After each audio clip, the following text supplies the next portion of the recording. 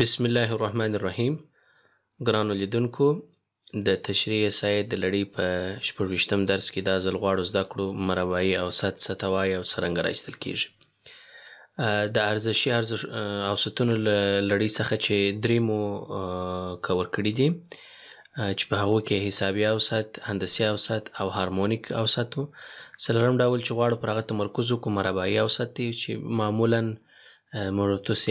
تاسې په احصایوي میتودونو کې او یا د ډاټا په تحلیلونو کې معمولا ډیر کم کار ځنې اخیستل کیږي، ولې د زده کړې لپاره مجبور یو چې موږ او تاسې باید زده کړو. کوادریټیک مین ټوله تمرکز مربع ده، چونکې کوادریټیک خپله د مربع څخه هدف دی، یعنی هر ابزرویشن باید مربع سي، بیا تر جذر لاندې ونیول سي.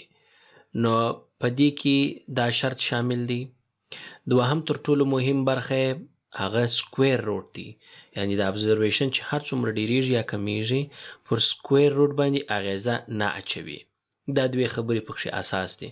نور عمومي فارموله تاسې ته معلومه ده چې کوادریټیک مین مساوي کیږي روټ سکویر دی x1 مربع جمع x2 مربع جمع x3 مربع بالاخره زه تر xn مربع پورې، او دا ټول تقسیم کیږي د دوی د نمبر پر مجموعه باندې چې هغه n دی، زموږ نمبر اف ابزرویشن دی. که بالفرض موږ دا د غیر سیم بندي سوي معمولا ډاټا لپاره دی، او که چیرې فرض کړئ مثلا سیم بندي سوي ډاټا وي، نو د هغوی لپاره به موږ بیا فقط د فریکونسي زیاتوب ورسره وي f1 x1 سکویر جمع f2 x2 سکویر جمع fn xn سکویر په همدا ترتیب سره تقسیم پر سمیشن fi زموږ د فریکونسي مجموعه ده.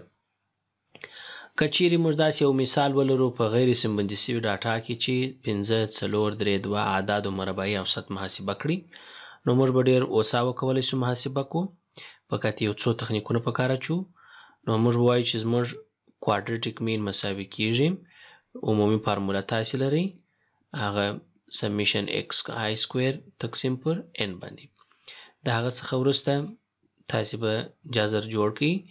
5 اول موږ لرو 2 د دې طرف پسې کوئ مربع جمع 3 مربع جمع 4 مربع او جمع 5 مربع ټوله تقسیم پر 4 باندې، چونکې 4 ابزرویشن موږ لرو.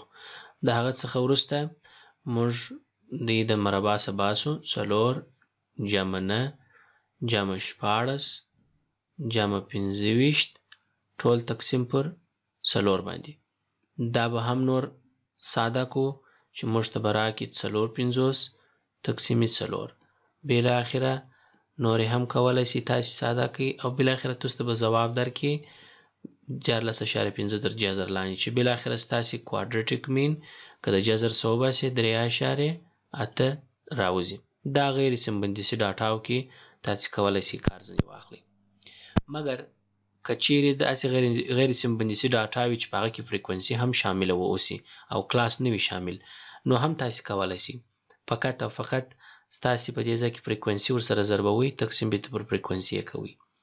نو که چیرې د دغه اول دپاره راسو نور خوا تیار درته راایستل سوي دي، موږ ابزرویشن لرو، فریکونسي لرو، سمیشن اف فریکونسي په فارمول کې موږ ستا چې جمع کړي مو دي، او همدارنګه په صورت کې سمیشن fi xi سکویر دی، یعنی یوازې موږ ابزرویشن په توان پورته کو، او که چیرې کلاس وي میډ پوینټ په توان پورته کو. نو اول که چیرې موږ راباسو نو موږ 25 ضربې 25 په مربع سي ضربې 10. نو کله چې 25 مربع کوي چې هر څو قیمت راووتی، فرض که مثلا 25 مربع زه کومه قیمت راووتی ماته 625، نو زه به وایم چې 625 ضرب 10 دا به مساوي کو، دلته به ولیکو 6.250. دا ټوله په همدغه ترتیب سره تاسې راباسئ. که مثال زه 3.200 راوباسم، نو زه به وایم چې 80 مربع ضرب 12، او دا بل 12 مربع ضرب 14 او په دې ترتیب سره تاسې د ټولو لپاره داسې پیدا کوئ. نو تاسې ته به عمومي سمیشن یا جمع درته راوباسي، هغه تاسې په دې ځای کې لیکلې ده. زه کولی شم در جذر لاندې دا قیمت ځای پر ځای کړم او تقسیم پر 80 یا سمیشن اف آی کړم. نو ما ته به بالاخره د جذر او د هر څه چې خلاص شي ما ته به ځواب راکړي چې 40.9. د دې څخه وروسته تاسې کولی شئ چې کلاس هم ولرئ په هارمونیک مین کې، لکه د پخوا په شان باندې فقط فریکونسي تاسې میډ پوینټ تاسې پیدا کوئ. نو ستاسې میډ پوینټ چې پیدا کول کېږي لکه د پخوا په شان لور لیمیټ جمع اپر لیمیټ تقسیم پر 2 باندې 100 جمع 200 300 تقسیم 2 1.5 سل. د دوی ټولو په منځ کې 100 توپیر دی، فقط 100 اضافه کوئ تاسې ورباندې او په همدغه ترتیب سره تر پایه پورې میډ پوینټ راباسئ. کله چې میډ پوینټ راوایستل سو نو بالاخره به تاسې میډ پوینټ مربع کوئ چې په هغه کې 1.5 سل چې کله تاسې مربع کړئ نو تاسو ته به قیمت په لاس درکړي 22,500. همدغسې تر پایه پورې به دغه پروسیجر تعقیبوئ چې بالاخره آخري قیمت هم تاسې ټچ کړئ. فرض کړو 750 چې مربع کړئ 5.2.500. وروسته تر هغه موږ بل کالم هم لرو چونکې د فارمول په حساب چې فریکونسي هم پکښې کې ده. نو فریکونسي به پر خپل ځای لیکئ ضرب ایکس آی چې هر څومره دی هغه تاسې مربع کوئ.